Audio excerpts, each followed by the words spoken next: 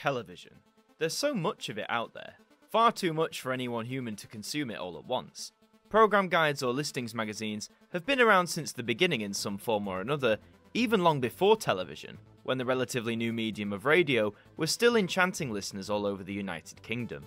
And there's been one listings mag that's name evokes memories, and a strong association with the great programming that can often come here from Britain: the Radio Times. Launched on the 28th of September 1923, the Radio Times was established to provide programme details for a gradually expanding range of radio stations that were operated by the BBC, then known as the British Broadcasting Company. Originally priced at just 2p, the magazine was the first of its kind in the world, and its impact and importance was promptly stated on the front cover of the very first issue, claiming it to be the official organ of the BBC. So what does any of this have to do with Doctor Who? By the time our favourite little sci-fi show began in November of 1963, the Radio Times was already 40 years old. In those 4 decades, it had grown to become the leading and dominant programmes listing magazine in the UK, though it did have its rivals, namely TV Times, which duly covered the other side over on ITV. But the impact of the Radio Times went far beyond just telling readers what time your favourite programme was on. For those crafting these shows, there was one accolade that would often be revered with great envy by their contemporaries, and sometimes even guarantee a high boost of viewing figures. And that accolade was the front cover. Yeah, I know, that sounds a bit silly. You're telling me a front cover of a magazine is so crucial to a programme's success? Well, maybe not so much these days, but back in the 1960s, when your television options were limited to 2 and later 3 channels, no form of social media or internet as a whole, then yeah, seeing a front cover with a great big picture of an upcoming television show, that just may have swayed your interest. We'll be going back through Doctor Who's history with the Radio Times, the occasions in which it was able to grace that coveted front cover, and examine as to whether it actually made a difference. The classic era of the show will be the primary focus here, going right up until the TV movie in 1996. And no, that's not a dig at the modern series, but look, they practically got the front cover every other week, and we'd be here forever. Perhaps we'll examine those another time, but for now, let's stick to the 20th century. And with that, let's hop in the TARDIS and travel all the way back to early 1964. Doctor Who's first brush with the Radio Times' front cover would be on the issue dated the 20th of February 1964. The Edge of Destruction had just concluded on BBC One the week before, meaning the next story we would be treated to was Marco Polo. This story is held in high regard by fans, even if all 7 of its episodes are currently missing from the BBC archives. Audio recordings do survive, which can be enjoyed via CD or via digital download, and having listened to them, it is an excellent bit of historical adventuring. So to promote what would be the time traveller's next epic, the serial was pushed for promotion of the Radio Times front cover. But I doubt if that was the only reason. Keep in mind, even by February 1964, Doctor Who had absolutely exploded in popularity, massively in part due to the introduction of the Daleks. The Pepper Potts caught on quick, increasing the programme's viewing figures substantially, and leaving audiences instantly clamouring for their return, even though they all ended up wiped out on Skaro. Had this success not happened so fast, I would argue that front cover may not have happened at all. So let's have a look at the cover that did materialise onto shop shelves. We can see that the listings cover episode 1's broadcast, individually titled as The Roof of the World. Despite the prominent use of a picture, some would argue that advertisements for other programmes on the left-hand side steals your gaze a little too much. Doctor Who quite rightly takes top billing, followed strangely by a slew of comedy programmes, including ones from Benny Hill and Eric Sykes, huge names in the day. There's also a listing for a big boxing match, the World Heavyweight Championship no less, seeing Sonny Liston go against Cassius Clay. I wonder if he'll go on to do anything big. The picture itself sees William Hartnell as Doctor Who, surrounded by the main guest character himself, Marco Polo. Whilst it makes sense to have your story's namesake appear on the front cover, you may be forgiven for thinking one crucial question. Where are the other regulars? No Carol Ann Ford, Jacqueline Hill or William Russell? The trio had been part of the programme from the very beginning, just as Hartnell had been, and were a key ingredient into the show's success. So, how come they were bumped? No one really knows the answer to this one for sure, but perhaps had the full cover been used for a picture rather than a lot of text as we see, perhaps a group shot of the full cast of regulars and guest stars could have been used instead? Many wouldn't necessarily see this as a big deal, but it did draw some backlash from William Russell, who was understandably a bit miffed as to why he and his fellow companions got the bump from the cover. When you look inside the Radio Times, there is a feature dedicated to Marco Polo, with another picture, this time showcasing the Doctor, Marco, and indeed the 3 other main regulars. So why this couldn't have been used instead is anyone's guess. But despite all the hoo-ha I'm giving, did it actually make a difference? Well, when it comes to viewing figures, whilst not necessarily boosting them, you could make the argument that it helped sustain them at the very least. Episode 1, The Roof of the World, received a viewership of around 9.4 million, which is half a million drop from the concluding installment of The Edge of Destruction. However, rather than continue to decline, episodes 2 and 3 were able to hold that 9.4 million viewership, always a good sign for a serialized program. Episode 4 saw a boost up to 9.9 million, before dropping to the familiar 9.4 for episode 5.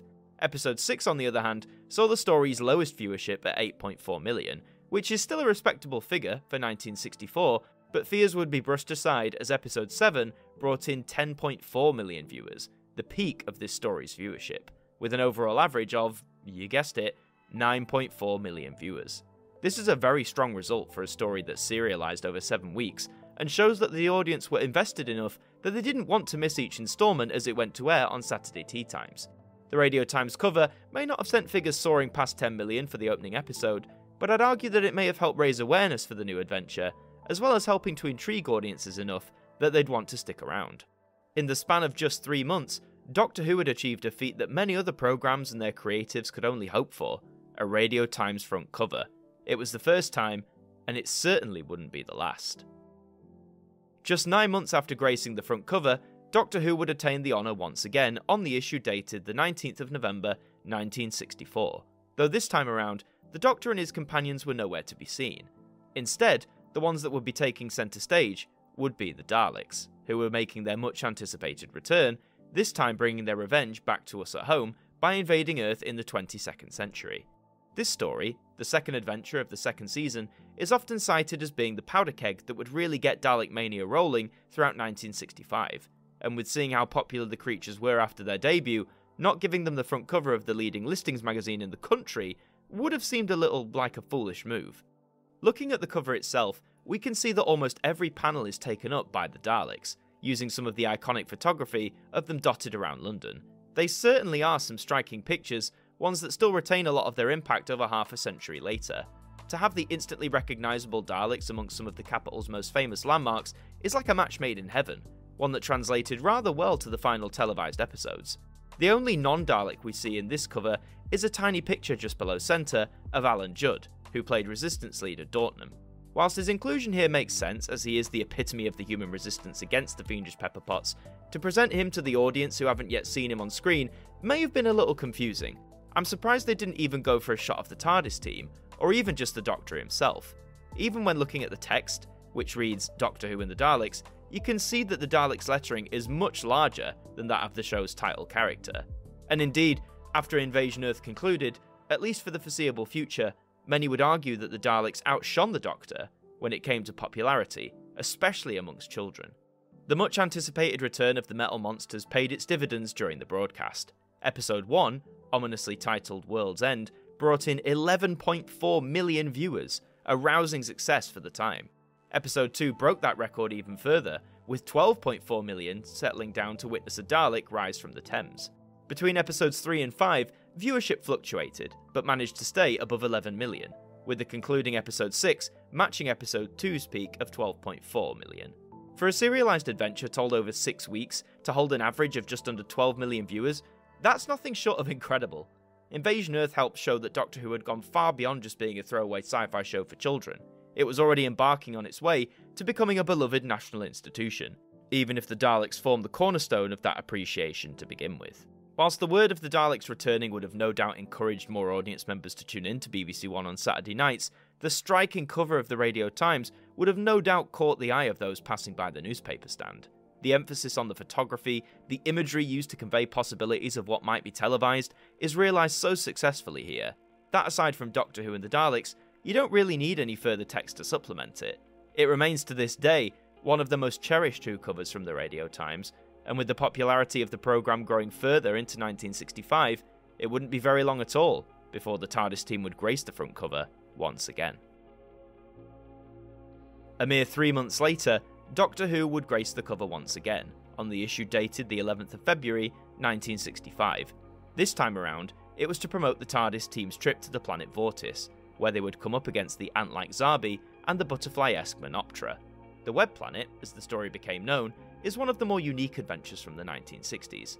Some would say that's putting it kindly, but its ambition makes still for a really interesting watch nearly 60 years later.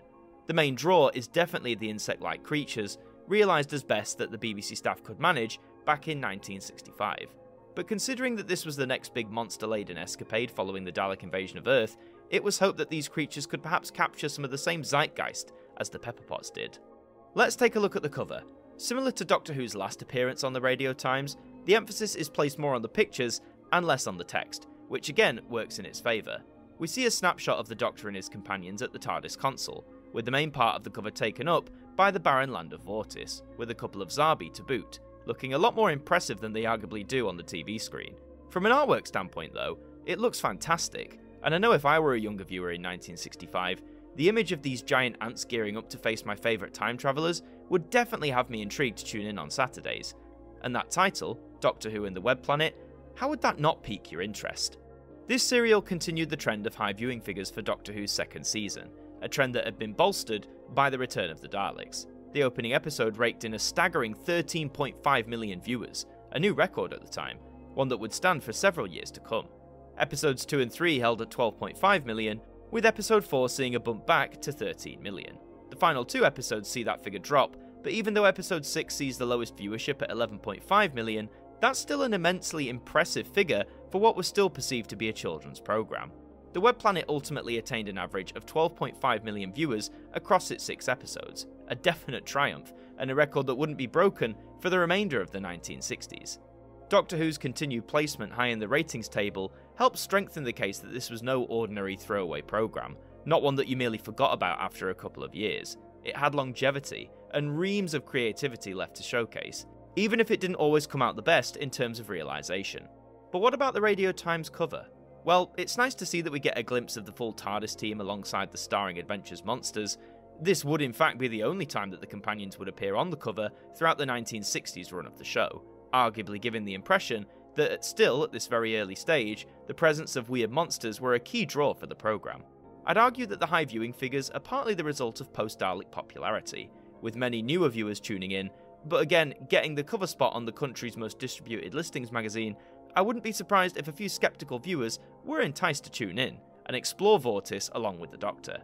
But after 3 front covers in just under a year, it would be quite some time before Doctor Who would be given that honour again, and when it was time, it would be with a completely new leading actor at the helm. It would be almost 2 years before Doctor Who would be given the go-ahead to appear on the front cover of the Radio Times. On the issue dated the 3rd of November, 1966, readers would see a squad of Daleks adorning the listings magazine. This was to help promote Season 4's third adventure, entitled as Power of the Daleks. It would be the Pepperpots' 5th appearance as the main villains, and their first going up against the new Doctor. Wait, new Doctor? Yeah, we'll come to that in just a second. Looking at this front cover, it's abundantly obvious where they wanted the emphasis. This was about the Daleks, nothing more, nothing less. The 3 we see take up the vast majority of the picture, their ship downed on Vulcan present in the background.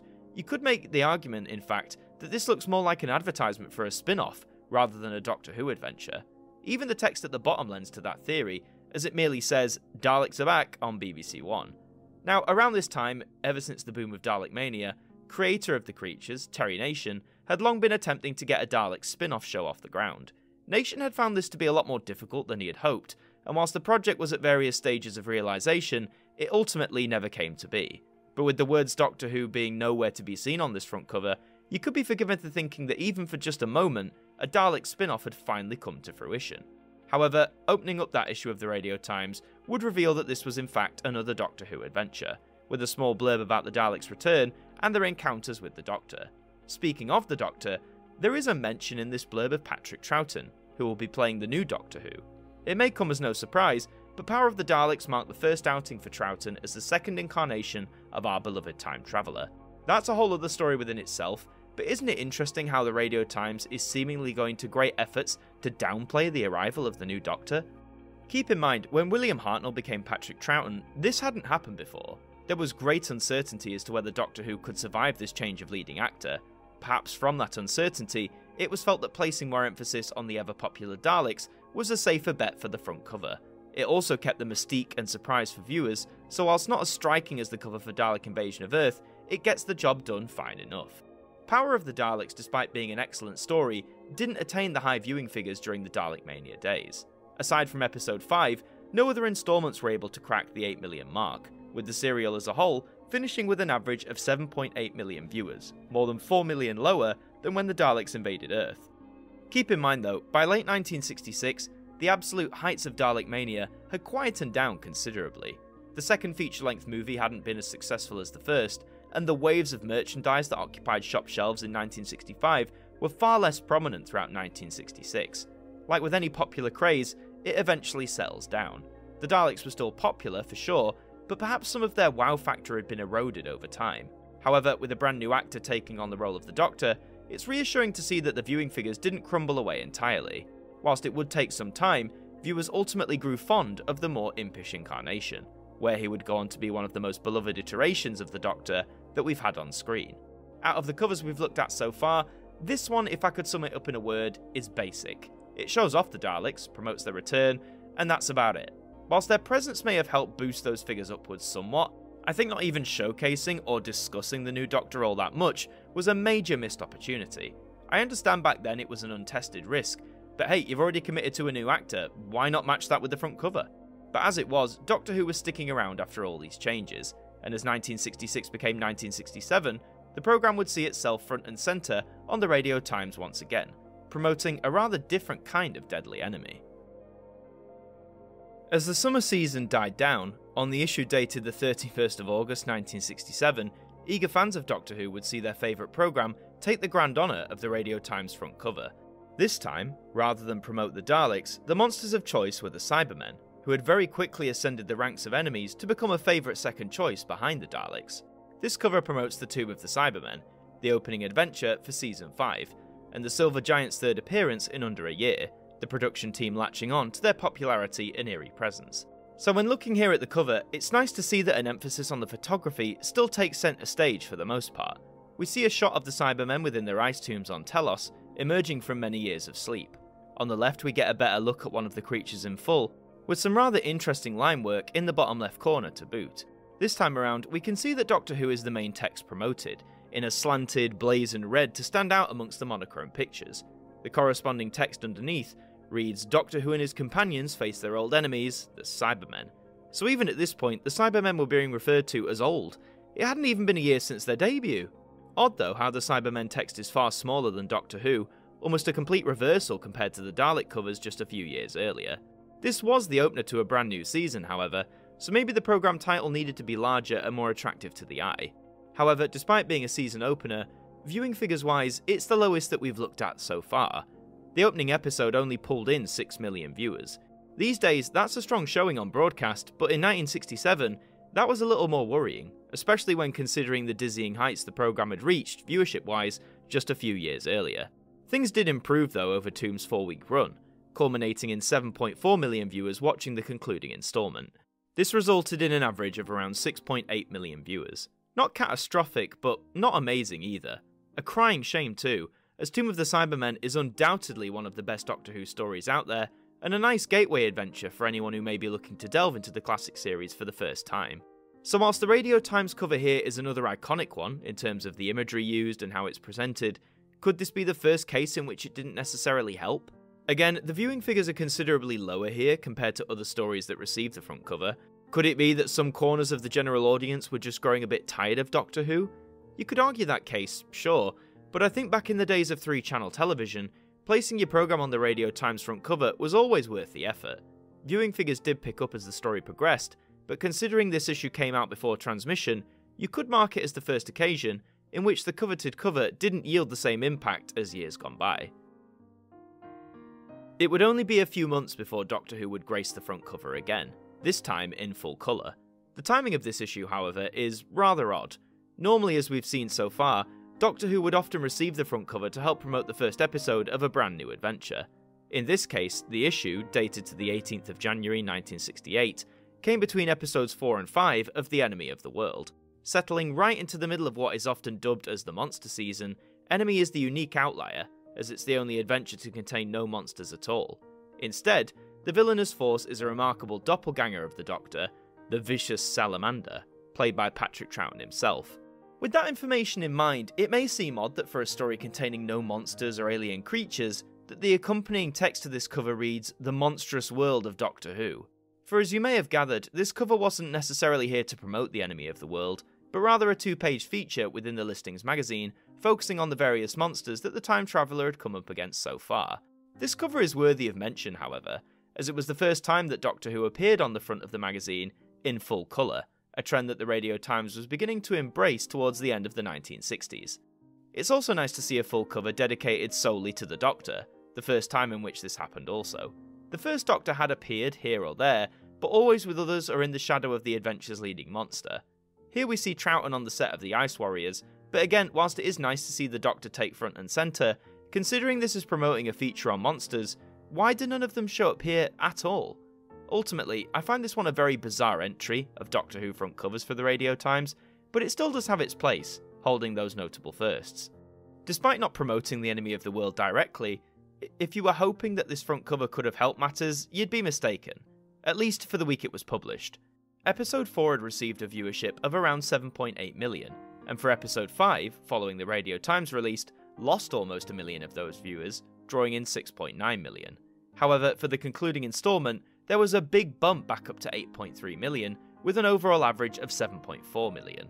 So it seems things have picked up since Tomb of the Cybermen some months earlier, but again not reaching those heights from 1964 and 65. Another shame given the quality that exists within the enemy of the world. With only one episode being available for decades, this story was often just shoved aside, but after all episodes were discovered in the 2010s, it's gone on to receive tons of praise. Well-deserved praise too, if you ask me. Why this front cover was granted at this particular time, we may never know.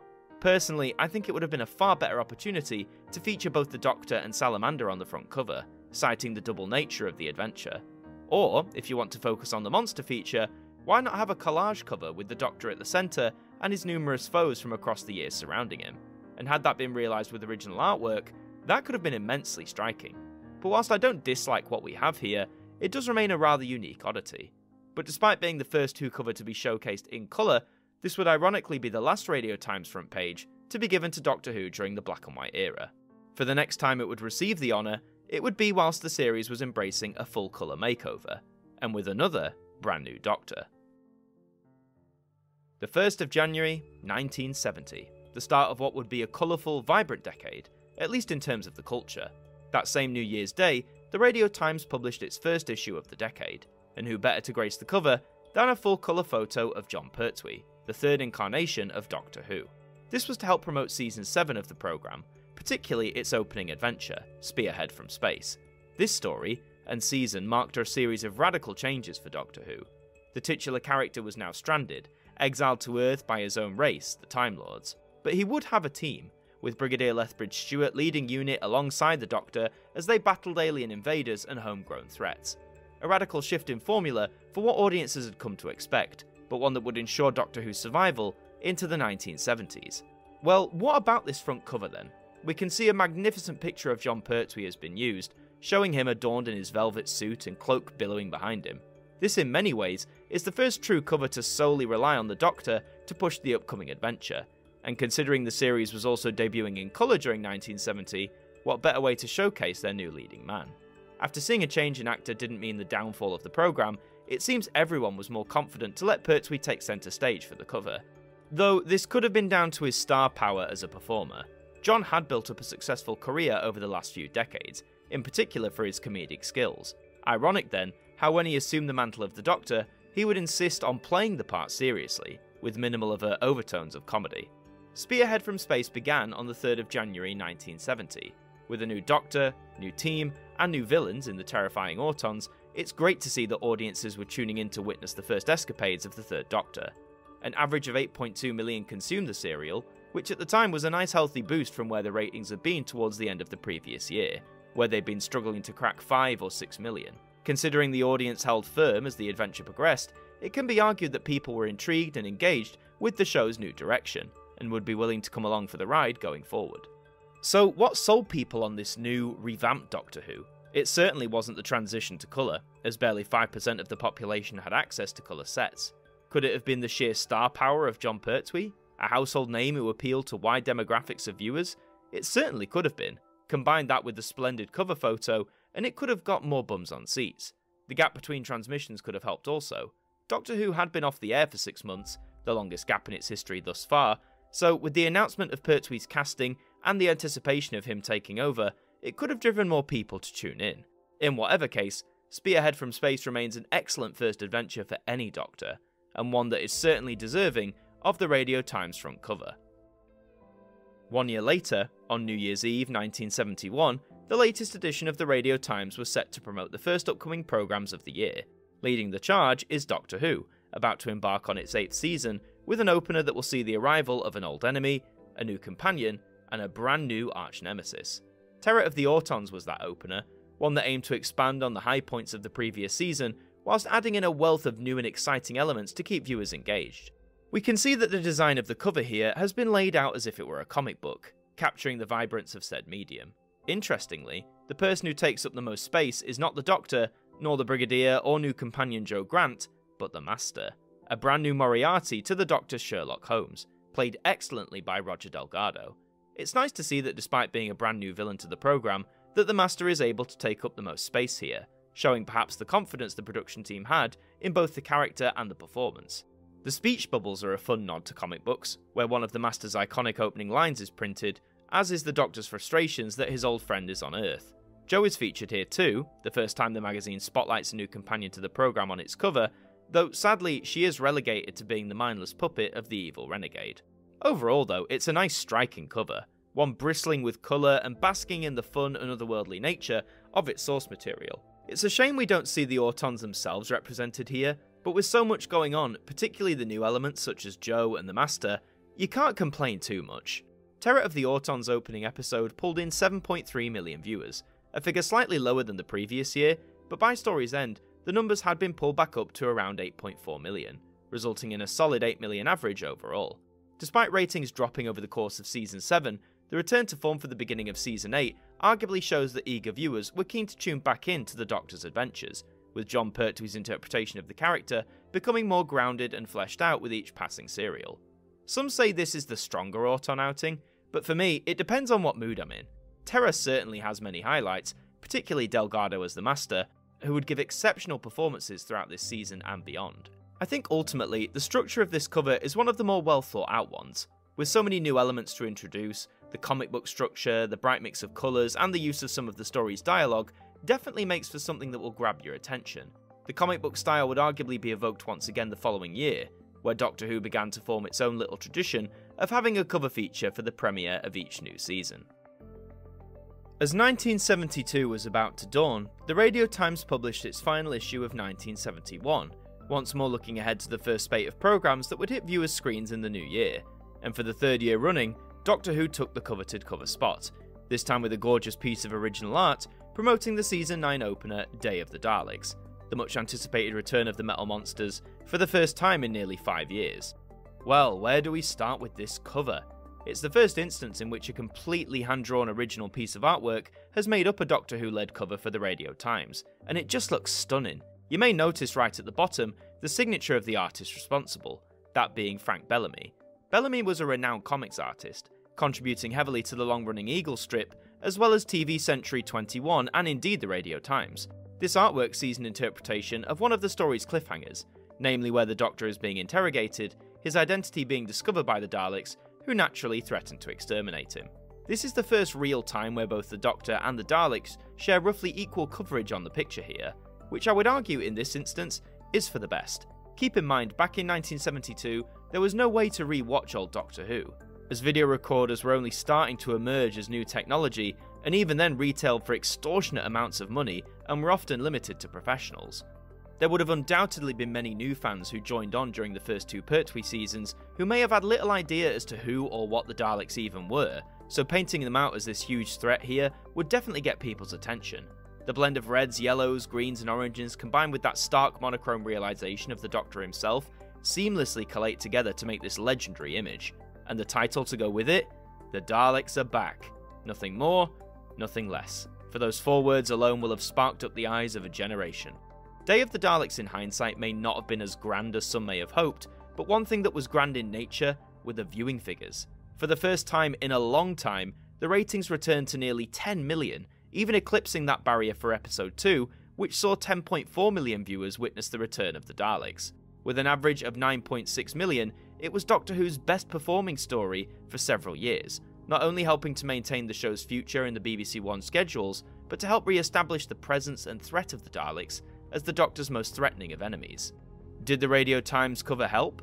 I would argue yes.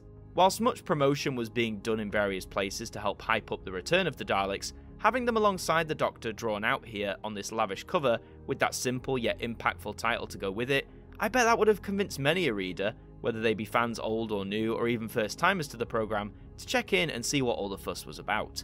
The Daleks are back, and naturally it wouldn't be the last that the Doctor would see of them. However, for the Pepperpot's inclusion on the Radio Times, it would be their last cover feature for several decades.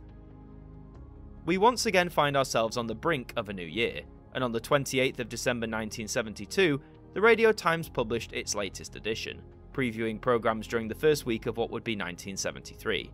And in what now seemed a rather established tradition at this point, Doctor Who would take the cover spot, for a 4th year running. This was to help promote the 10th season of the show, one that would celebrate the corresponding anniversary. And what better way to open such a run of stories than with an adventure featuring all 3 Doctors? What can I say about this cover that hasn't already been said many a time over the years? It's magnificent.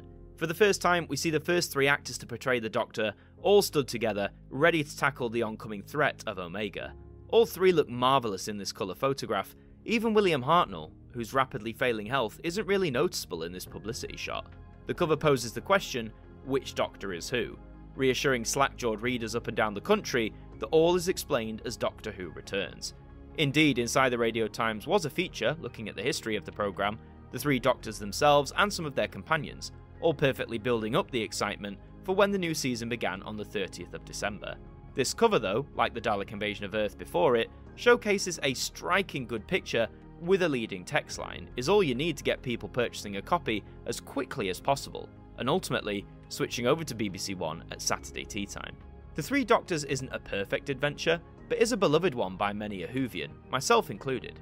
I make no secret that it was the first classic Who serial that I ever saw, and I was blown away by the performances from the leading cast, and indeed the story centred around antimatter and the imposing, intimidating threat of Omega. Given that build-up, and the fact it was the 10th anniversary year, audiences turned out in droves for this one. Episode 1 ringing in an impressive 9.6 million viewers. Numbers fluctuated in both directions over the course of the story's run, but with Episode 4, a new peak was reached at 11.9 million viewers, becoming the most watched individual episode for Jon Pertwee and Patrick Troughton. With an average of 10.3 million, The 3 Doctors was a resounding success, perfectly kicking off the 10th anniversary year with an adventure that would not be forgotten in the many years and decades to come. Full of charm, fun, threat and danger, The 3 Doctors will always hold a special place in my heart as an endlessly rewatchable Doctor Who adventure. Whilst I do miss the original commissioned artwork from the previous year, it's hard to top this unforgettable image of the first 3 Doctors all stood together. It's an image that would be seen many a time in retrospective or home media releases, and one that remains one of the most recalled Radio Times covers to feature the programme altogether. But after 4 straight years of taking the cover to promote a new season, how on earth would they top the inclusion of not one, but all 3 Doctor Whos? Jon Pertwee's 5th and final season as Doctor Who would begin on the 15th of December 1973. 2 days before that, on the 13th of December, the Radio Times published its pre-Christmas issue, and for the 5th year running, gave Doctor Who the cover spot to push the upcoming run of adventures, though this time, the structure was a little different. During the Pertwee era, we've seen the Radio Times covers focus on new villains, old enemies returning, or even just the Doctors themselves.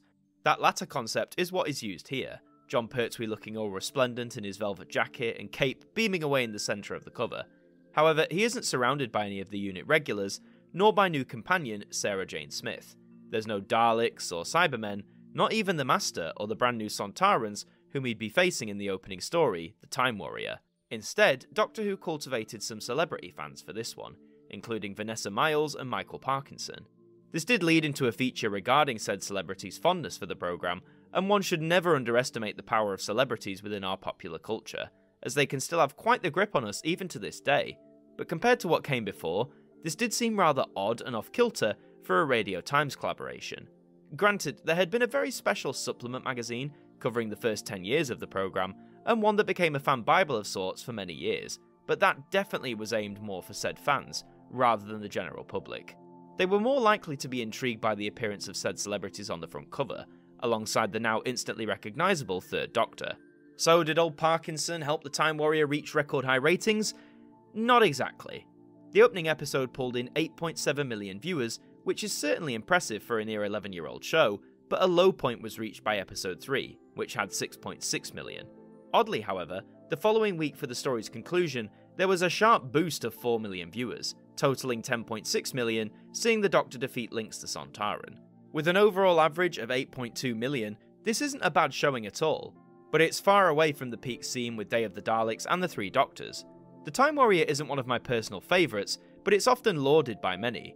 The introduction of the Sontaran race, the first appearance of Sarah Jane Smith, a rare trip into history for the Third Doctor, there's certainly a lot to like here, including the very first mention of the true name of the Doctor's home planet.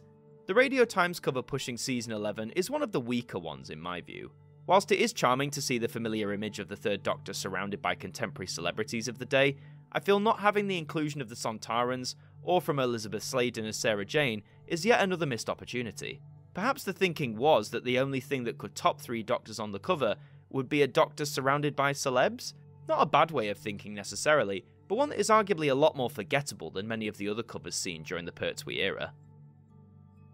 As Jon Pertwee regenerated into Tom Baker, you'd assume that to promote his first season, the Radio Times would dutifully give their front cover over to him for the 6th year in a row. Well, clearly someone at the magazine felt it was time for a change for them also, as the run would be broken, and no front cover was ever given to any story during Season 12. It may surprise you to learn that during the entire 7-year run of the Tom Baker era, Doctor Who never graced the cover of the Radio Times, not even once. On one hand, you may cite that decision as baffling, but on the other, I think it speaks to the popularity and success that the show would see with Tom Baker, reaching heights never seen before. There was a time where the programme was consistently pulling in 10, 11, even 12 million viewers, and to do that all without a front cover boost from the Radio Times, that's quite something. There were attempts or ideas of stories throughout Tom's time in the TARDIS that could have made for a front cover, but for one reason or another, that never came to pass. When the Fifth Doctor arrived, in the form of Peter Davison, a front cover opportunity was offered for a story called Earthshock, which would see the return of the Cybermen after a 7-year absence. However, in order to conceal said return and keep it a surprise, producer John Nathan Turner declined the offer, a move that would have at one time been thought of as mad. It would be just shy of a full 10 years before Doctor Who would grace the front cover once again, and when it did, it was for the most celebratory occasion yet.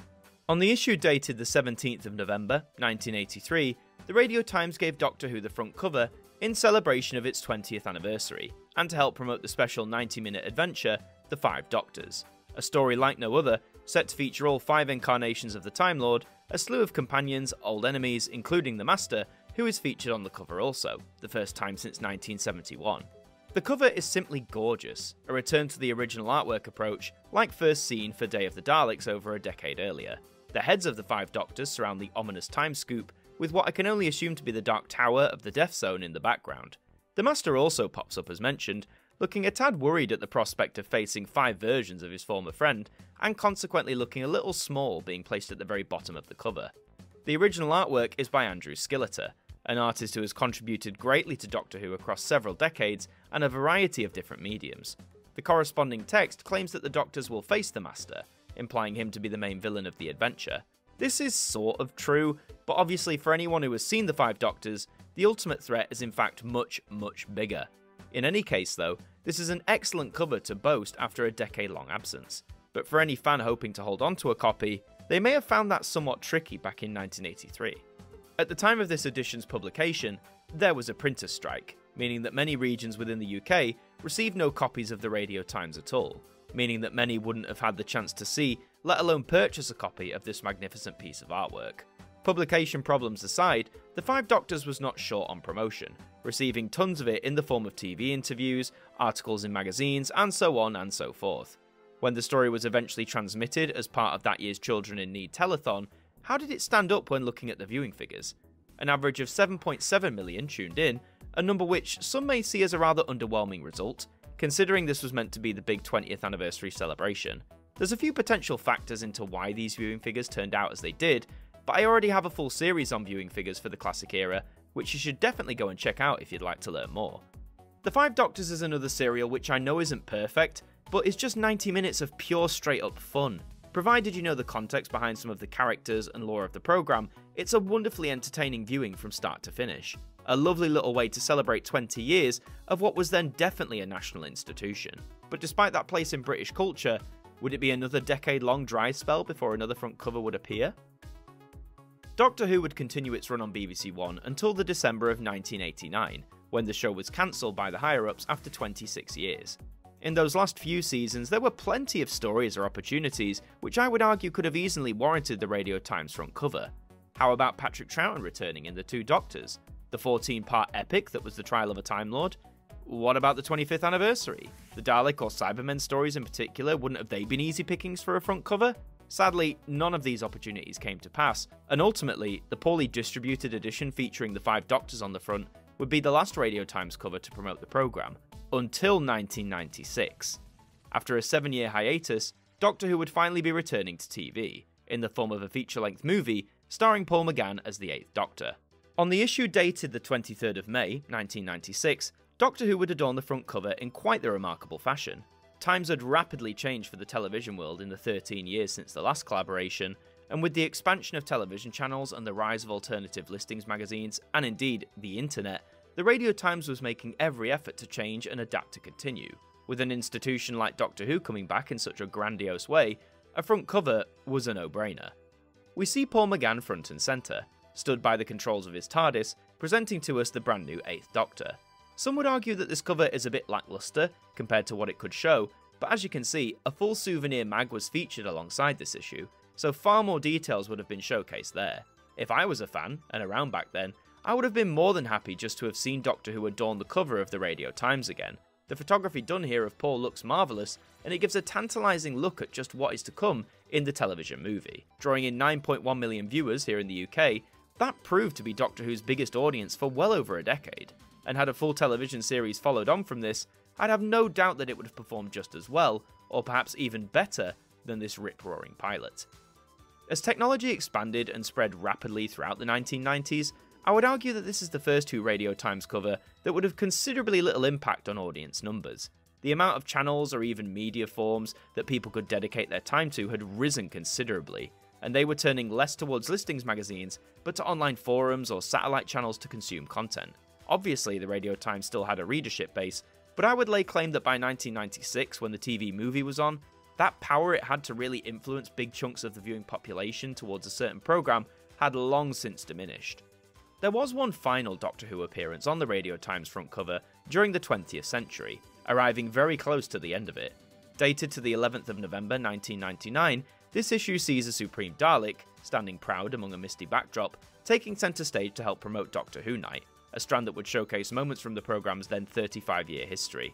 It's nice to see that even though Doctor Who wasn't on the air with new episodes, that the Radio Times wasn't against hosting the programme on the cover. I mean, when looking at this photo of the Dalek here, it truly looks magnificent, and with the creatures holding such key iconography to generations of TV viewers, there would have been tons who would have recognised it, and probably assumed from this cover and its text that Doctor Who was making a full-fledged return. This sadly wasn't the case. At least not yet. So after going through the history of these Doctor Who and Radio Times collaborations, did they really benefit the programme all that much? After all, just how much power can the front cover of a magazine have when it comes to television and what programmes people want to watch? I would argue the benefits mainly came about during the earliest years of Doctor Who. Those evocative covers of Daleks on the streets of London, Zarbi striding on the planet Vortis, or even the Cybermen emerging from their tomb, all would have arguably enticed some readers to check out the show on Saturdays, even for just a couple of weeks. As the 1970s rolled in, and the covers became more lavish and colourful, I believe that promotion helped further still. Perhaps not so much in terms of direct viewership, but in helping to support what the programme and the production team were trying to do. Particularly with stories such as Day of the Daleks and the Three Doctors, that were already receiving an immeasurable amount of hype leading up to their broadcast, having a key player such as the Radio Times on board year after year to help push them with striking photography or original artwork, that's bound to help solidify the interest. As the 80s and 90s came in, the amount of collaborations did trickle to almost nothing, and by the end of the 20th century, the Radio Times' place of influence had dwindled. But despite this, featuring Doctor Who still, after all those years of nothing, proved that if nothing else, that the Radio Times, together with Doctor Who, formed a partnership that mutually would always benefit one another, even if in just a small way. And when the series did return in 2005, you best believe that the Radio Times was on hand to give them the cover spot, on many different occasions spanning many different Doctors. A partnership lasting almost as long as the programme itself. Here's to the ever-persisting Radio Times. But wait, I've forgotten the most important cover of them all.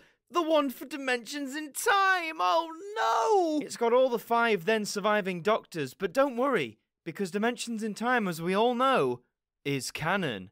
And in 3...